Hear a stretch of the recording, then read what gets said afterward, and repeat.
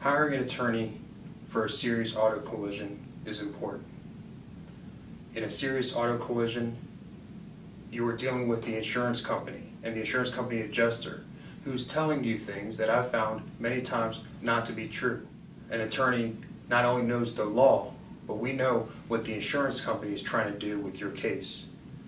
Right away, the insurance company is going to have an adjuster call you, and they're going to ask you confusing questions, try to trigger key words from you to make you say things that will lessen the value of your case. On top of that, the insurance adjuster will tell you to send things to them that you don't have to. But before you choose not to, please talk to an attorney to see if it is something you need to or don't need to. And what is the insurance company looking for that is necessary to evaluate your case on their end? You should hire an attorney because they will protect you at the end of your case.